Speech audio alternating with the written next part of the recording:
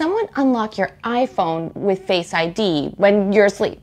For most people, the answer is yes. And unless you've changed this one setting, it's actually easier than you think. This is really interesting tech. Okay, so Face ID uses infrared camera, flood illuminators, and over 30,000 invisible dot projections, which map the exact geometry of your face in 3D. Then it matches that map to the one stored securely in your iPhone's Secure Enclave. Okay, but this is where it gets really interesting. By default, it doesn't check whether your eyes are open. So if your face matches, even with your eyes closed, it will unlock, which really means if you're asleep, distracted, or even unconscious, I hope you're not unconscious, someone could access your phone. Okay, but the fix is really simple. Here's how you do it. Go to Settings, Face ID and Passcode, turn on Require Attention for Face ID. This forces the system to use infrared sensors to confirm your eyes are open before unlocking. It's really that one switch that turns Face ID from anytime access into only when you're actively looking at the phone. But the tech behind this is so incredible. Share this with someone who's interested in tech.